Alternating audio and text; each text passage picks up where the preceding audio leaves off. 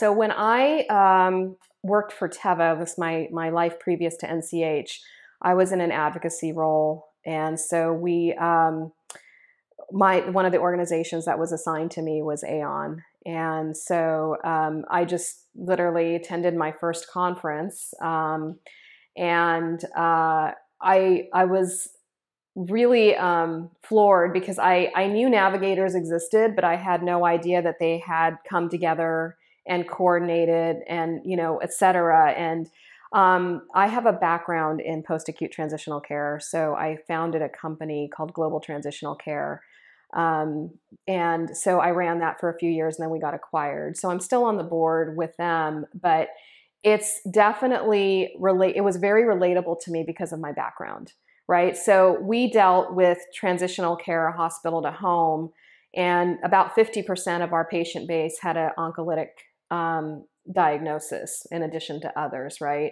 So I was very familiar with the impact of what the navigators were trying to do in the patient journey.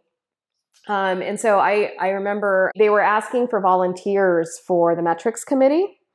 And I was like, I want to get more involved in this organization. Like, Teva aside, like it was something that the topic was something I was super passionate about because of my history. And so I just told her, and the thing is that we were considered industry. I was considered industry. So there's always kind of a bit of a firewall there. But I talked to Trisha about it and I said, hey, listen, I know that I'm industry, but, I have a background in this, and we talked about it. And she goes, come, we'd love to have you there. Super gracious. And so I remember attending my first meeting, and just exactly what they were talking about is having a set of metrics. Like that's exactly what we did at GTC. And so it just kind of spiraled from there. And then I ended up having a conversation with Trisha about acuity and caseloads. Because that was a big issue at GTC, as well as how many nurses take on how many cases. And so I asked her if she had any thoughts around that. And so we started talking, and she says, oh, you need to go join the acuity committee. And so that's how I got roped into that. And then I switched gears and I went to NCH, and I started diving into the OCM model a lot deeper, APM models a lot deeper. And I started giving presentations on it. And Danelle, I'd known Danelle for a while too, obviously through AONN. And so she had attended we were both at the same conference, and I was presenting and she was presenting, and she sat through my presentation and she's like, we need you on our leadership council. I think you'd bring a really good, because I look at it from a payer perspective.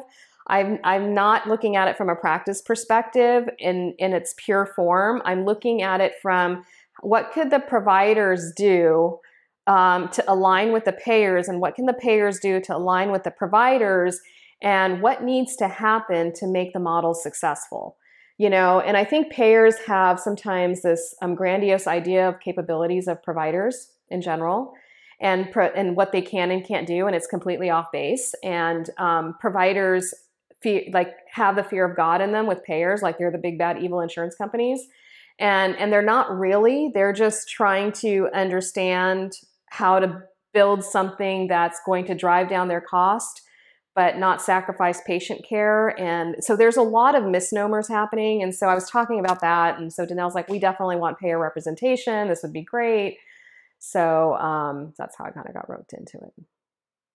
But, but I also bring the pharma experience, because I was in pharma for over 20 years. So that piece of it too is part of it, right? You can't ignore it.